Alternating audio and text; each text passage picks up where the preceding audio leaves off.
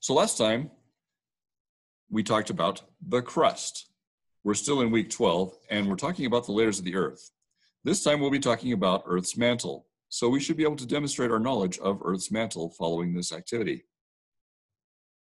What does it look like? What does a mantle rock look like? Well, you can't go to the mantle, but small pieces of mantle can come to you. Kimberlite forms deep in the mantle and is erupted violently into the crust. Kimberlite can contain diamonds. Most kimberlites reached the surface much earlier in Earth's history. Beneath the crust is the mantle. The mantle is made of hot, solid rock.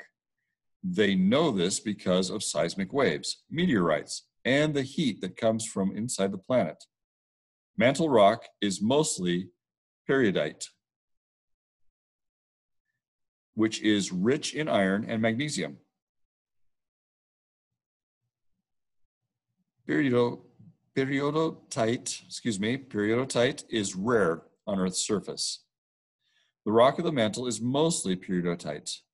Periodotite is formed of crystals of olivine, which is green, and pyroxene, which is black.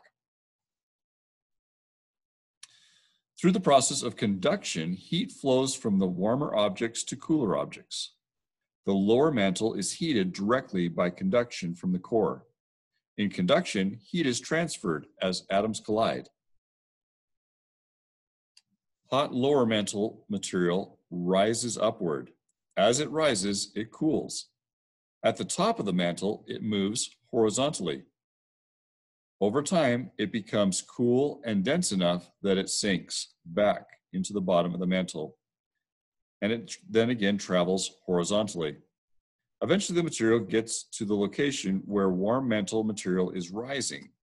The rising and sinking of warm and cooler material is called convection. So as we summarize, the mantle is composed of solid periodotite. Conduction from the core heats the lower mantle, and mantle convection brings hot material up toward the surface. It brings cooler material down toward the core. You should be able to tell me at least 3 important parts about the mantle, important pieces of knowledge. If you're having troubles doing that, please go back to the video and view it one more time. If not, move ahead to the next activity. Have a great day.